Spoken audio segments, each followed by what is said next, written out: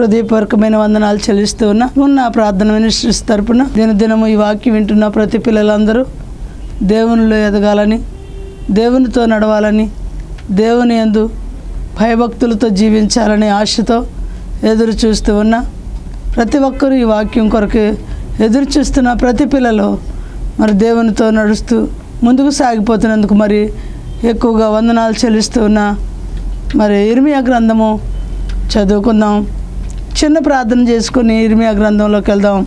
పరిశుద్ధుడు, మహోన్నతుడు, మహాగణుడు, నీ కొందనాలు చెల్లిస్తున్నాను ఆయన. జీవము గల తండ్రి, మీ కృప మహా ఔన్నత్యములు అయ్యా మీ వలన మాకు పొందుకోవటానికి యోగ్యత మాకు దయచేయండి ప్రభువా. నీ కృప కరుణ కటాక్షములు మాతో ఉంచండి నాయన. మమ్మల్ని మరుగుపరిచి మీరు మాట్లాడి నీ బిడ్డలకు కావాల్సిన ఈవుల అనుగ్రహము దయచేయమని మనం చేస్తున్నాను.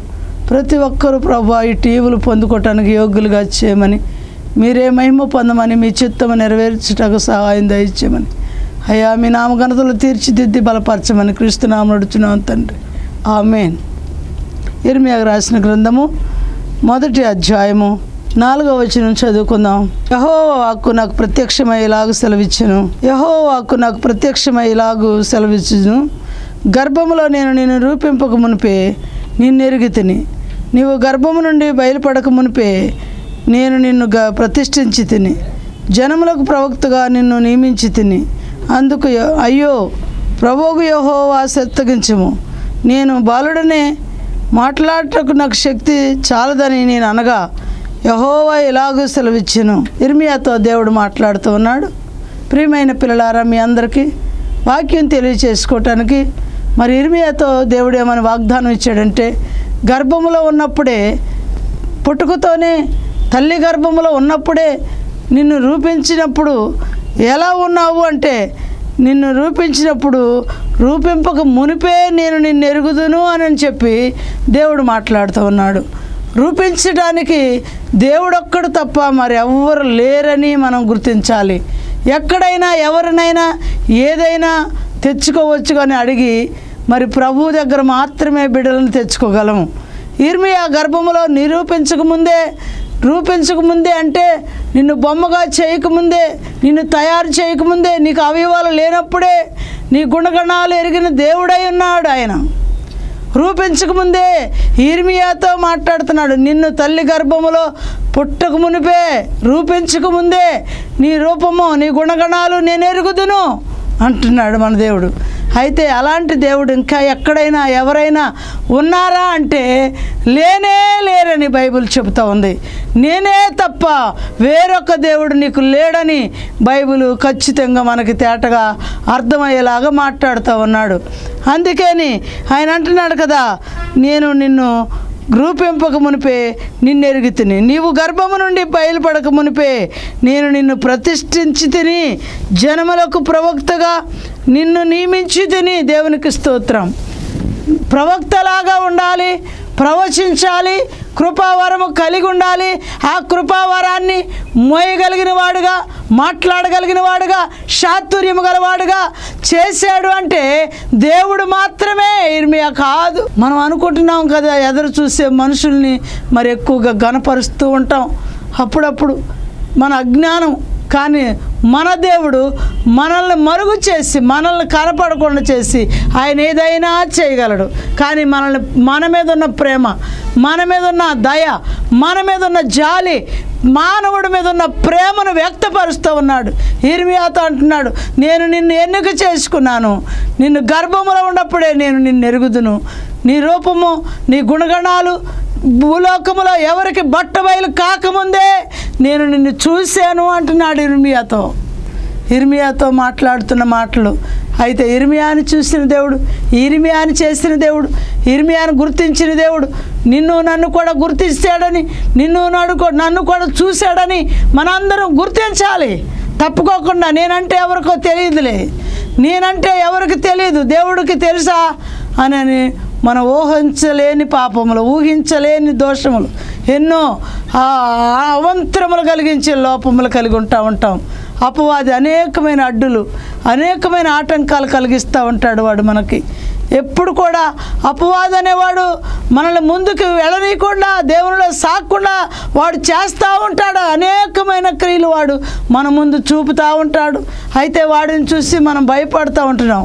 ఎందుకంటే వాడు వికృతమైన కార్యాలు చేసి మనల్ని గజగజ వణికిస్తూ ఉంటున్నాడు. ఇర్మియా వణకలేదు, ఇర్మియా భయపడలేదు. ఎప్పుడు కూడా ఆయన మాట అన్నా, ఆయన మరి ప్రవక్త కనుక ప్రవచనాలన్నా, ఎక్కడికి వెళ్ళాలన్నా భయపడలేదు. ఇర్మియా బహు ధైర్యం గలవాడని నేను నమ్ముతున్నా. ఎందుకంటే ఇర్మియాకు జరిగినటువంటి కార్యక్రమాలలో చూస్తే చాలా దుఃఖకరమైనవి, చాలా వేదనకరమైనవి. ఎందుకంటే తారు డబ్బాలో వేశారు, అయినా కాలిపోలేదు. అగ్నిని ఆహ్లాదిగా మార్చగలిగిన సామర్థ్యం దేవునికి ఒక్కడికే ఉంది. ఇర్మియా తారు డబ్బాలో చాలా కాగే తారు డబ్బాలో వేసినా ఖచ్చితంగా కాలిపోలేదు. ఎంతమంది ప్రియమైన పిల్లలారా మీరు గ్రహిస్తున్నారా? చాలా ప్రేమామయుడు, చాలా కృపామయుడు, చాలా అనేదానికి కొలత లేనటువంటిది ఆ మాట. ఎంతో దేవుడు లోకమును ఎంతో ప్రేమించెను. అయితే ఎంతో అనే మాటకు కొలత లేదు, చాలా అనే మాటకు కొలత లేదు. అంతే, దేవుని యొక్క ప్రేమ అంత ఉన్నతమైనది. అంటే ఆయన అంటున్నాడు కదా, ఇంకా ఏమంటున్నాడంటే, జనములకు ప్రవక్తగా నిన్ను నియమించి తిని నేను అందుకు అయ్యో ప్రభువగు యెహోవా చిత్తగించుము, నేను బాలుడనే మాట్లాడటకు నాకు శక్తి చాలదని నేను అనగా యెహోవా నాకు ఇలాగ సెలవిచ్చును. దేవునికి స్తోత్రం, హల్లెలూయా. ఆయన అంటున్నాడు కదా, నేను బాలుడిని అయ్యా, నేను చిన్నవాడిని, నాకు జ్ఞానము లేదు, వయస్సు లేదు, జ్ఞానాభ్యాసం లేకముందే నేను నీ పరిచర్య ఎలా చేయగలను, నేను ఎలా ప్రవక్తగా ఉండగలను, నాకు అంత జ్ఞానము లేదే, అంత శక్తి లేదే అని ఖచ్చితంగా దేవునికి మాట్లాడుతూ, దేవునితో మాట్లాడుతూ, దేవుని దగ్గరికి వెళ్ళి ప్రార్థన చేస్తూ దేవునితో మనవి చేస్తున్నాడు ఆయన. మనమైతే ఏ ఒక్కటి గొప్పగా ఇచ్చాడు దాన్ని గొప్పగా ఎంచుకొని, నేను తప్ప నాకంటే ఎవరు గొప్ప లేరు అని ఎంచుకొని చాలా ఘనత పొందుతూ, ఘనమైన మాటలు చెప్పుకుంటూ, ఉచ్చరిస్తూ, ఓరడిస్తూ అనేక మందికి గప్పాలు చెప్తూ ఉంటాం. ఆయన అంటున్నాడు, చిన్నతనమైన ఎంత జ్ఞానం ఉందో చూడండి, నేను చిన్నవాడనయ్యా, ఖచ్చితంగా నేను మాట్లాడలేనే, నాకు నాలుక అంత సురుకైంది కాదే, నేను బలమైన వాడిని కాదే, అయ్యో నేను చూస్తే బాలుడినే, నేను ఎలా మాట్లాడగలను అని ప్రభుతో మరలా తిరిగి మనవి చేస్తున్నట్టుగా మనం వాక్యంలో చూస్తూ ఉన్నాం. నిజంగా చూస్తే ఇర్మియా అంత ఓర్పు, మరి మిగతా విషయాలన్నిటిలో చాలా ఓర్పు, చాలా సహనం కనపడతా ఉంది. కొన్ని వాక్యాలు చదువుతున్నప్పుడు, ఇర్మియా గ్రంథం చదువుతున్నప్పుడల్లా ఇర్మియా గురించి మనం వింటున్నాం, ఇర్మియా గురించి మనం తెలుసుకుందాం. ఇర్మియాలో చాలా బలమైన ధైర్యం ఉంది. తారు డబ్బాలు వేసినప్పుడు గలిబిలిగా అయ్యి కలవరమ పొంది ఆ తారు డబ్బాలు ముంచినప్పుడు మరి ఎక్కడ కలవరపడితే అక్కడ గుండె ఆగి చచ్చిపోవాలి. లెక్క అయితే అలాగ చనిపోలేదు, ధైర్యము గలవాడు. అక్కడికి వెళ్ళాడు ప్రభువు మన కన్న తల్లిదండ్రులు మనతో కూడా రాడు, మనతో కూడా శోధనలోకి వెళ్తే, శ్రమలోకి వెళ్తే ఆ బిడ్డనే. ఎందుకంటే లోకంలో మరి కొన్ని వింతలు జరిగినప్పుడు మీ బిడ్డ ఇలాగ చేశాడమ్మా, మరేం చేయమంటావు, ఉరిశిక్ష చేయమంటావా అంటే అందరికీ ఎలాగ వేయాలో కొడుక, మా కొడుకు కూడా అలాగే వేయి అని అంది ఒక ఆమె మొన్న. అలాగే మరి ఉరిశిక్షకైనా వేయమని ఒప్పుకుంది కానీ తల్లి బిడ్డకి, తప్పించు నాయన, నేను ఆ శిక్ష భరిస్తా, నా బిడ్డను తప్పించు అనలేదు తల్లి. బండిని కండలు వేసుకొని బిడ్డను కని పెంచి గొప్పవాడగా చేసింది, కానీ ప్రేమను వ్యక్తపరచలేకపోయిందని నేను మరొకసారి విని చాలా మరి ఆ మాటకి నా మనస్తాపన ఎంతో చెంది ఉన్నాను. ఎందుకంటే నిజంగా యేసు ప్రభు వారి కన్నా, మన తండ్రి కన్నా భూలోకములో ఎవరి ప్రేమ శాశ్వతమైంది కాదని నిశ్చయముగా మనం తెలుసుకోవాలి. ఎందుకంటే ఖచ్చితంగా షడ్రకు మేషకు అబెద్నెగోలు ప్రపంచం అంతటిలో అలాంటి వారు లేరని మనం వాక్యాన్ని బట్టి రుజువు చేసుకుంటున్నాం. ఎందుకంటే వారి ముగ్గురు కూడా ఖచ్చితంగా నెబుకద్నెజరు రాజు ఆ విధమైన పరిస్థితులలో ఎవరైతే ఆ యొక్క అగ్నిగుండానికి వెళ్ళాలి అని బోర్డు కట్టారో అందరూ భయపడి అందరూ దురాయన మైదానంలో ప్రతిమకు నమస్కారము చేసినట్టుగా చూస్తున్నాం. అయితే అందరూ ఊరంతా దేశమంతా ఎంత ప్రదేశం అయితే ఆ రాజుగారు ఏళ్తా అధికారం కలిగి ఉన్నాడో వారందరూ వెళ్ళి ఆ ప్రతిమకు నమస్కారం చేశారు ఇలాగని. అయితే మన షడ్రకు మేషకు అబేద్నెగో భక్తులు మాత్రము రాజా మీ ప్రతిమకు నమస్కారం చేయవలసిన అవసరము లేదు అని ఖచ్చితంగా ఖండితంగా చెప్పినట్టుగా చూస్తున్నా. నేను బైబిల్ని బట్టి చూస్తే నిజంగా ఆ భక్తులకు మించిన వారు ఎవరు లేరని నేను అనుకుంటున్నా. ఎంతో తక్కువ మంది, చాలా తక్కువ మంది అని నేను ఎంచుకుంటున్నా బైబిల్ని బట్టి చూస్తే. అలా నీతిగా నిజాయితీగా యథార్థంగా నడవగలిగిన భక్తులు చాలా తక్కువ మంది ఉన్నారు. ధైర్యం కలిగిన భక్తులు చాలా తక్కువ మంది ఉన్నారు. పిరికి వారు మరి అధికముగా ఉన్నారు. నేను చెప్పాలంటే మరి వారికి భయపడలేదు. 7 అగ్నిగుండం చేస్తున్నా సరే రాజా నీకు నమస్కారం చేయవలసిన అవసరం లేదు ప్రతిమకి, ఆ తర్వాత నీకు సమాధానం ఇవ్వాల్సిన అవసరం కూడా లేదు అని చెప్పి గట్టిగా చెప్పారు. ఎంతటి మహనీయులు ముగ్గురు భక్తులు తేలేరు ప్రపంచంలో. మరి ఈ రోజున ఎంతమంది ప్రార్థన చేస్తా, ఎంతమంది అగ్నిగుండము అంటే భయపడని వారు ఎంతమంది ఉన్నారు అంటే అగ్నిగుండమే కాదు, ఖచ్చితంగా మనందరము దేవునిలో భక్తిలో పెరుగుతూ రేపు రాబోతున్న కాలంలో మన ముందున్న కాలంలో 666 ముద్ర యేసుక్రీస్తు దేవుడంటే రేషన్ లేదు, రేషన్ కట్టు. ఖచ్చితంగా నీకు రైస్ రాదు, అయితే ఆహార పథకాలు లేవు, అయితే నీకు వస్త్రాలు లేవు, క్రయ విక్రయములు చేయకూడదు, అమ్మవారు కొనువారు ఉండరు, ఖచ్చితంగా నీకు ఆహారం లేదు అని చెప్తూ ఖచ్చితంగా గ్రాంటెడ్ చేస్తూ ఉంటే ఆ కాలంలో మరి ఎంతమంది ఆ ప్రతిమకు మొక్క వరుసలో ముగ్గురు భక్తులు ఎలా తేలేరో రేపు రానున్న దినాల్లో ఆఖరి గడిలో ఎంతమంది ప్రభు కొరకు నిలబడతారని నేను వ్యక్తిగతంగా ఆలోచిస్తూ ఉన్నా. ఎందుకంటే ఖచ్చితంగా ఆ ప్రతిమకు మొక్కము, ఇదిగో ఆ ముద్ర మేము వేపించుకోము అని ఎంతమంది పలకగలరు అంటే ఆ కాలంలో రుజువు ఉంది, నమూనాలు ఉన్నాయి. భక్తులు ముగ్గురు మాత్రమే మిగిలారు. ఎదురు తిరిగి స్థిరముగా బలముగా నమ్మకముగా ఉన్నారు ముగ్గురు భక్తులు. ఆ ముగ్గురులాగా ఎంతమంది మిగులుతున్నారు, ఎంతమంది మిగిలి ఉంటారు ఈ కాలాన్ని బట్టి చూస్తే అని పరిశీలన చేసుకోవాల్సిన అవసరం ఉంది. ఎందుకంటే ఇర్మియా మరి తారు డబ్బాలు దించినప్పుడు భయపడలేదట. షడ్రకు మేషకు అబేద్నెగోలు అగ్నిగుండంలోకి వెళ్ళేటప్పుడు వెనదిరిగి చూడలేదు. మనం చూస్తున్నాం వాక్యాన్ని. అయ్యి రాజా నీకు నమస్కారం చేయం, నీకు ప్రతిమ అవసరము, మా నోట మీకు ప్రత్యుత్తరం ఇవ్వము అని ఖచ్చితంగా ఖండితంగా చెప్పినట్టుగా వింటున్నాం. అయితే ఆయన అంటున్నాడు కదా, అయ్యా నేను చూస్తే చిన్నవాడిని, బాలుడును, ప్రవచనం ఎలా చెప్పగలను, నేను ఎలా నడవగలను అని అడుగుతా ఉన్నాడు దేవుణ్ణి. అడుగుతుంటే ఆయన అంటున్నాడు కదా, యెహోవా ఇలాగు సెలవిచ్చెను. 7వ వచనం మాట్లాడుతూ ఉన్నాడు. యెహోవా ఇలాగు సెలవిచ్చెను, నేను బాలుడననవద్దు, నేను నిన్ను పంపు వారందరి యొద్దకు నీవు పోవలను, నీకు ఆజ్ఞాపించిన సంగతులను చెప్పవలను, వారికి భయపడకము, నిన్ను విడిపించుటకు నేను మరి ఖచ్చితంగా చెబుతున్నాను, నిన్ను నేను విడిపించుటకు నేను నీకు తోడై ఉన్నాను, ఇదే యెహోవా వాక్కు అంటున్నాడు. ఇర్మియాతో అంటున్నాడు కదా, నేను బాలుడిని అనవద్దయ్యా, చిన్నవాడిని అనవద్దయ్యా. చాలా సున్నితంగా చేస్తున్న ప్రార్థన దేవుడు ఆలకించాడు.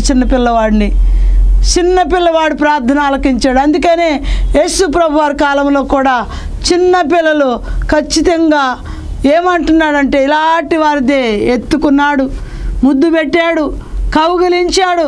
చిన్నపిల్లల్ని నా యొద్దకు రానీయుడి, ఇట్టి వారిదే నా రాజ్యం అని బైబిల్ లేఖన ప్రకారం చెబుతా ఉన్నాడు. మరి మనం చూస్తే చిన్న పిల్లలు అంటే చాలా సినిమాల దగ్గరికి నాటికల దగ్గరికి పెట్టుకొని పిల్లలను పక్కన పెట్టుకొని సినిమాలు చూపిస్తున్నాం, నాటికలు చూపిస్తున్నాం, సెల్ ఫోన్లు చూపిస్తున్నాం. మరి అంధకారంలోకి తల్లిదండ్రులే తీసుకెళ్తున్నారని నేను ఖచ్చితంగా చెబుతున్నాను మీ అందరికీ. ఎందుకంటే మన పిల్లల్ని మనమే అంధకారంలోకి తీసుకువెళ్తున్నాం. లోక అంధకారంలో భయం లేకుండా, భయపడకుండా పిల్లల్ని పెంచుతున్నాం. పిల్లలకి ఈ రోజున మనం ఒక్క సమాధానం కూడా చెప్పలేకపోతున్నాం, ఒక్క మాట కూడా ఎదురు చెప్పలేకపోతున్నాం. వారు అడిగే సమాధానాలు నెట్టలు, సెల్ ఫోన్లు, మరి ఈ విధమైన కంప్యూటర్లు, చదువులను బట్టి వారికి తెలివి జ్ఞానము అధికం ఎందుకు అవుతుందంటే, తెలివి జ్ఞానం ఆకాశం అంటున్నంతగా ఎలా పెరుగుతున్నారో, పెరిగిందెల్లా ఈ లోకములో ఇరిగిపోవటం కొరకు, ఇరుగుట కొరకే. ఈ తెలివి, ఈ జ్ఞానం, ఈ కంప్యూటర్లు ఎందుకు వచ్చినాయి అంటే, కాలము, సమయములు, గడియలు సంకుచితముగా సమకూర్చబడతా ఉన్నాయి. అందుకని ఎంతగా విప్లవముగా ఉంటున్నారు పిల్లలు. ఇర్మియా చిన్న బాలుడే ప్రభు దగ్గరికి వెళ్ళి అడుగుతున్నాడు, ప్రభువా నేను చిన్నవాడనయ్యా, అయ్యా నేను పసిపిల్లవాడనయ్యా, అయ్యా నేను జ్ఞానము లేని వాడనయ్యా అని అడుగుతుంటే, నువ్వు బాలుడినని అనవద్దు, నేనే నీకు తోడుగా ఉంటా, నీకే తోడుగా ఉంటా, అండగా ఉంటా, ఆదరణగా ఉంటా, ఎవడైనా నిన్ను బంధిస్తే నేను విడిపిస్తా అంటున్నాడు, వాగ్దానం చేస్తున్నాడు. ఇట్టి వాగ్దానం కలిగిన కుమారుడు ఇర్మియా. వాగ్దాన పుత్రులు ఎవరైనా భూలోకములో ఉంటే వారిని దేవుడు ఎన్నిక చేసుకుంటున్నాడు, ఎన్నిక చేసుకోబోతున్నాడు. దేవునికి స్తోత్రం. ఎందుకంటే ఎవరైతే కన్న గర్భము నుండి బాలుడై ఉన్నప్పటికీ దేవుని ఏర్పాటు, దేవుడి చిత్తము ఆ బిడ్డ పట్ల ఉంటే తప్పుకోకుండా ఆయన ఉద్దేశం ఏంటంటే వాడుకోబోతున్నాడు. ఏదో ఒక పాత్రగా, ఊడ్చే పాత్రగాను, రమ్ము కొట్టేలాగా, చప్పట కొట్టేలాగా, గుడికొల్లేలాగా, వాక్యం చెప్పేలాగా, ప్రవచనం చెప్పేలాగా, ఆత్మను ఎరిగినవాడుగా, ఆత్మశక్తి పొందుకునేవాడుగా చేయగలడు. సమర్థుడు మన దేవుడు, సమర్థుడు. ఆయన ఏదైనా చేయగలడు, ఆయన ఏదైనా ఇవ్వగలడు. షడ్రకు, మేషక్కు, అబేద్నెగోలు ఏదైనా సవాల్ చేశారు రాజుగారితో. చేసినప్పుడు, రాజా మీ ప్రతిమకు నమస్కారం చెయ్యం, మీరు ఏదైనా చేయండి, దానికి సంసిద్ధమే, మా దేవుడు రక్షింప సమర్థుడు అనినప్పుడు ఖచ్చితంగా అగ్నిగుండంలో కూడా దేవుడు వారితో కూడా అగ్నిగుండంలోకి దిగినట్టుగా చూస్తున్నాం. ఎందుకంటే నిజంగా మనతో పాటు మన తల్లిదండ్రులు రారు, అన్నదమ్ములు రారు, అక్క చెల్లెలు రారు. మనం ఒక శ్రమ అంటే చాలా భయపడతాం. అందుకని కనుక ఆయన సర్వశక్తి అయిన దేవుడు కనుక వారితో కూడా అగ్నిగుండంలోకి దిగాడు. రండి అబేద్నెగోలారా, మేషక్కు అని కేకేసి వారితో కూడా అందులో దిగాడు. దిగి అలాగే ఉండాడా, అగ్నిని ఆహ్లాదుగా మార్చాడు దేవుడు. ఎంతకంటే గొప్పవారు ఉన్నారా? అగ్నిని ఆహ్లాదుగా మార్చి హాయిగా అందులో తిరుగుతూ పాటలు పాడుకుంటూ ఉన్నారట, పాటలు పాడుకుంటూ ఉన్నారట. ఎంత ప్రేమమయుడు ఆయన. అగ్నిగుండములోకి వచ్చిన దేవుడు ఇర్మియా దగ్గరకు కూడా వచ్చాడు. ఆ దేవుడే ఇర్మియా దగ్గరకు వచ్చాడు. ఆ దేవుడే ఇర్మియాతో మాట్లాడుతున్నాడు. ఆ దేవుడే ఇర్మియాను నిర్మించాడు. ఆ దేవుడే ఇర్మియా నేను బాలుడిని అనవద్దు, నేను నీకు తోడుగా ఉన్నా అని చెబుతున్నాడు. ఇర్మియాకి ఇచ్చిన మాట, ఇర్మియాకి ఇచ్చిన వాగ్దానం ఏం చెబుతున్నాడో మనం విందాం. అందుకే ఆయన అంటున్నాడు కదా, నేను నిన్ను పంపు వారందరి వద్దకు నీవు పోవలను, నీకు ఆజ్ఞాపించిన సంగతులను నీవు చెప్పవలను, వారికి భయపడకము, నిన్ను విడిపించుటకు నేను నీకు తోడై ఉన్నాను. నేను చెప్పిన మాటలన్నీ ఖచ్చితంగా ఎక్కడికి నేను పంపిస్తానో అక్కడికి వెళ్ళి మీరు మాట్లాడాలి. ఇర్మియా నేను ఏం మాట్లాడుతున్నానో ప్రతి మాట మీరు వారితో చెప్పాలి అని ఇర్మియాకు నేర్పుతా ఉన్నాడు దేవుడు. ఉపాధ్యాయుడు అని ఉంది బైబిల్లో. పిల్లలకు ఉపాధ్యాయుడును, పెద్దవారికి పూజ్యుడును అని ఉంది యెషయా గ్రంథంలో. అలాగంటే ఖచ్చితంగా ఇర్మియాకి ఇప్పుడు ఏమై ఉన్నాడు? ఉపాధ్యాయుడిగా ఉన్నాడు. ఆయన మాస్టర్ లాగా ఉన్నాడు. నేర్పిస్తున్నాడు వాక్యాన్ని. ఖచ్చితంగా ఆయన అంటున్నాడు కదా, ఏమని చెబుతున్నాడు అంటే, నేను ఎక్కడికి పంపిస్తానో నువ్వు అక్కడికి వెళ్ళాలి, నేను ఎవరితో ఏం మాట్లాడమంటే ఆ మాటే మాట్లాడాలి, నీ నోరుగా ఉంటాను, మాటగా ఉంటాను, వాక్కుగా ఉంటాను, నేనేది పలకమంటే అదే పలకాలి. ఇర్మియా భయపడకు అంటున్నాడు. ఇట్టి మహిమ కలిగిన దేవుడు ఇర్మియాతో ఉండి నేర్పిస్తున్నాడు. ఆయనకి మాస్టర్ అయి ఉన్నాడు. ఆయన పిల్లవాడు గనక దేవుడే మాస్టర్ లాగా, ఉపాధ్యాయుడిలాగా ఉన్నాడు. ఈ ఉపాధ్యాయుడి లాగుండి ఎన్ని పాఠాలైనా నేర్పడానికి సంసిద్ధంగా ఉన్నాడు. అయితే నీకు నేర్పడానికి ఆయన సంసిద్ధంగా లేడా? నాకు తెలియదు అంటూ నేర్చుకున్నావు, బైబిల్ నాకు తెలియదు అంటూ నేర్చుకున్నావు, ప్రార్థన చేయమంటే ప్రార్థన రాదు అంటూ నేర్చుకున్నావు, వాక్యం చదువంటే నాకు చదవటం రాదు అంటున్నావు. ఎంత అజ్ఞానంగా బ్రతుకుతున్నామో చూడండి. ఒకవేళ తల్లిదండ్రులు బైబిల్ చదవంటే చదవని అంటున్నాం, ఒకవేళ ప్రార్థన చేయ్యా అంటే నాకు ప్రార్థన రాదు అంటున్నాం. అయితే అలాగనే వరుసలో మనం ఎంతకాలం ఉన్నా ఎదగలేం, ఫలించలేం, సిగురించలేం.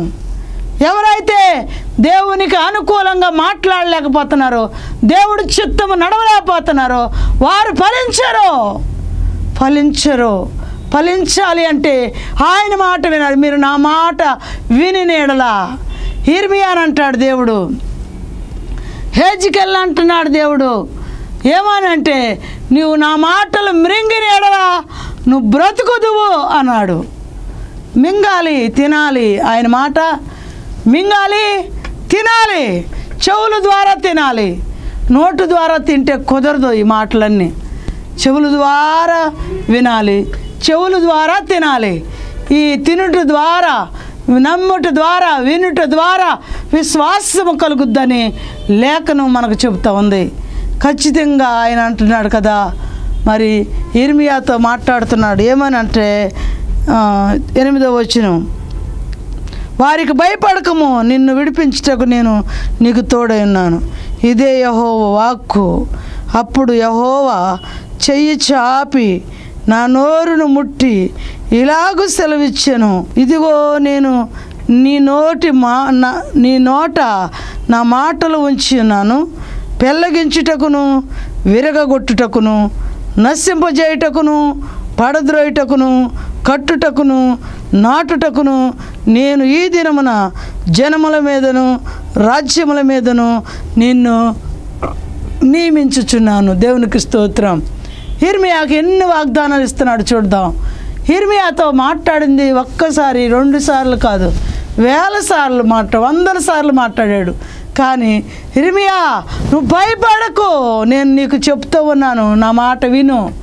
ఏమంటున్నాడంటే, ఇదిగో నీ నోట నా మాట ఉంచాను, నీ నోట నా మాట ఉంచుతున్నాను, నేనేది చెప్తే అది పలుకుతున్నావు, తప్పుకోకుండా నీ నాలుకను నేను మరి ఖచ్చితంగా ఖడ్గము వలె చేస్తున్నాను అని చెప్పి, ఇదిగో నేను నీ నోట నా మాటలు ఉంచి ఉన్నాను, పెళ్ళగించుటకు, నాటుటకు, విరగగొట్టుటకు, పడద్రాయుటకు, కట్టుటకు నేను ఈ దినమున జనముల మీదను రాజ్యముల మీదను నిన్ను నియమించుచున్నాను. దేవునికి స్తోత్రం. హల్లెలూయా, హల్లెలూయా. ఆయన అంటున్నాడు కదా, హల్లెలూయా. అయితే ఆయన అంటున్నాడు కదా, ఇదిగో నేను నీ నోట నా మాటలు ఉంచి ఉన్నాను, పెళ్ళగించుటకు, విరగొట్టుటకు, నశింపజేయుటకు, పడద్రోయుటకు, కట్టుటకు, నాటుటకును నేను ఈ దినమున జనముల మీదను రాజ్యముల మీదను నేను నియమించుచున్నాను. దేవునికి స్తోత్రం. ఆయన అంటున్నాడు కదా, ఇర్మియా నీ నోట నా మాటలు ఉంచాను, నువ్వు భయపడవద్దు. ఇంకా ఏమంటున్నాడు, పెళ్ళగించటానికి, నాటటానికి, పడద్రోయటానికి, కట్టడానికి ఒక సమయం ఉంది. ప్రతి ఒక్కరు అనుకుంటున్నారు కదా, అడిగింది అప్పుడే అయిపోవాలి, దేవుణ్ణి అడిగినా, తల్లిదండ్రులను అడిగినా అడిగింది వచ్చేసేయాలి, కొనాలనుకుంటే కొనేయాలి, సంపాదించాలంటే సంపాదించేయాలి, ఇప్పటికిప్పుడే అన్నీ అయిపోవాలనుకుంటాం. అది వ్యర్థమే. ఇర్మియాతో అంటున్నాడు, ఒక దినం వస్తుందయ్యా, అది పెళ్ళగించాలన్నా నాటాలన్నా ఖచ్చితంగా నా చేతిలో ఉంది. దానికి ఒక సమయం ఉంది అంటున్నాడు. ఏది విరగొట్టాలన్నా, ఏది పెళ్ళగించాలన్నా, ఏది నాటాలన్నా, నాటిని మొక్క ఫలించాలన్నా, సిగిరించాలన్నా ఒక సమయం ఉంది. ప్రియమైన కుమారుడా ఇర్మియా, చాలా జాగ్రత్తగా విను నా మాటలన్నీ ఇర్మియాతో చెప్తూ, పెళ్ళగించాలా అనుకున్నావు అనుకో, నువ్వు పెళ్ళగించలేవయ్యా. నువ్వు నాటాలనుకున్నావు అనుకో, నాటినా ఫలించుదయ్యా. నేనే నాటమంటే అది తప్పకుండా ఫలించుద్ది. నేనే విరగొట్టమంటే నువ్వు అప్పుడు కొడితే అది విరిగిపోద్ది, పతనం అయిపోద్ది. అలాగే అది దేశమైనా సరే, రాష్ట్రమైనా సరే, మొక్కలు చెక్కలుగా చేయగలిగితే అది చేసే సమయం వస్తే అది అవటానికి సంసిద్ధంగా ఉంది. ఇప్పుడు ఈ దినాల్లో రాజ్యం కూడా అంతే. రాజ్యాల గురించే మాట్లాడుతున్నాడు ఇక్కడ ఇర్మియాతో. నేను జనముల మీదను రాజ్యాల మీద నిన్ను అధిపతిగా నియమించుచున్నాను అని చెప్తున్నాడు. జనముల మీద, రాజ్యాల మీద, దేశాల మీద నిన్ను అధిపతిగా చేస్తున్నానని ఇర్మియాకు వాగ్దానం ఇచ్చాడు కదా. అయితే మన రాజ్యాలు ఎలాగున్నాయి, మన దేశ రాజ్య సంప్రదాయాలు ఎలాగున్నాయి? ఎక్కడ చూసినా మరణ వార్తలు, దుర్వార్తలు, శాంతి లేకుండా, సమాధానం లేకుండా. న్యాయమూర్తివంతమైన దేవుడు 3 సంవత్సరాలన్నర పరిపాలన చేశాడు భూలోకంలో. మంచిగా ఏలే నాయకుడు భూలోకంలో వద్దే కాలం ఉండాలంటే ఉండడు, ఎంతకాలం బ్రతకాలని కోరుకుంటే ఉండడు. ఎందుకనంటే న్యాయమైంది, నీతి కలిగింది, దేవునికి మధురమైంది.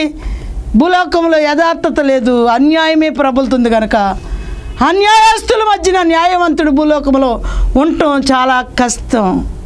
అందుకని మన ప్రభువారు 3 సంవత్సరాలన్నర మాత్రమే భూమి మీద ఉన్నాడు. ఏ పాపం చేశాడు కనుక చంపేశారు, ఏ దోషాలు చేశాడు కనుక చంపేశారు ఆయన్ని. నీతిమంతుడని, న్యాయమూర్తి అని, ప్రేమమూర్తి అని, కరుణ గలవాడని, కత్తి పట్టుకోలేదని, కరుణతో వస్తానన్నాడు, కత్తితో రానన్నాడు దేవుడు. కత్తితో రావాలన్నా కరుణతో రావాలని అడిగాడు. అయితే కరుణతో ఉన్నాడు కనుకనే, కత్తి చూపలేదు కనుకనే 3 సంవత్సరాలన్నరకే మరణం వ్యాపించింది, దాపరించింది. బలి అయిపోయాడు, బలి పశువుగా యజ్ఞము చేశాడు. అలాంటి నీతిమంతులుగా దేశ నాయకులు పరిపాలన చేస్తూ ఉంటే నీతిమంతులు గానక అయితే దేవుని యందు వర్ధిల్తారేమో కానీ భూలోకంలో వర్ధిల్లలేరు. వర్ధిల్లటానికి చాలదు సమయం. ఎందుకంటే అన్యాయమైన లోకము, పాపలోకము, దుష్టలోకము, దురాత్మ భూమి మీద ఏలుతుంది, ప్రపంచాన్ని ఏలుతుంది. దుష్ట శక్తుల చేతిలో ప్రపంచం ఉంది. అందుకని న్యాయంగా ఏలే నాయకులు భూలోకంలో ఉండరు. ఒకవేళ ఉంటే కష్టాలు ఎదుర్కోవటం తప్ప క్షేమము లేదని నేను ఖచ్చితంగా బైబిల్ని బట్టి చెప్పగలుగుతున్నాను. మన దేవుడిచ్చిన వాక్యాలను బట్టి నేను చెప్పగలుగుతున్నాను. అందుకని ఇర్మియాది రాజ్యాలు ఏలటానికి, ప్రజల్ని ఏలటానికి సమర్థమైన కృపావరం ఇచ్చి నిన్ను నేను వాడుకోబోతున్నా ఇర్మియా అన్నాడు. ఇర్మియాకి కష్టాలే మిగిలినాయి, సుఖవంతమైన జీవితం ఇర్మియాకు లేదు. ఎప్పుడు కూడా సుఖ జీవితం ఇర్మియాలో లేదు. ఆయన అందుకని విలాపాలు రాశాడు. విలాపము అనగా విలపించుట అనగా కన్నీటితో, రోదనతో, సమాధానం లేని జీవితం, ఐక్యత లేని, ప్రేమ లేని జీవితము ఆ బిడ్డలో వెంటాడుతూ ఉన్నాయి. అందుకని ఖచ్చితంగా ఇర్మియా బ్రతికినంతకాలం తాళ్ళుతోనేనా, నీళ్లు లేని బావుల్లోనేనా, కాళ్ళు చేతులు కట్టి బొండ బిగించి సరసాల్లో వేసారా? ఎన్ని కష్టాలు అనుభవించాడు చూద్దాం. ఆయన ఖచ్చితంగా మనతో మాట్లాడుతున్నాడు ఈరోజు. ప్రభు ఇర్మియాలో ఉన్న దేవుడు మనతో ఉన్నాడు.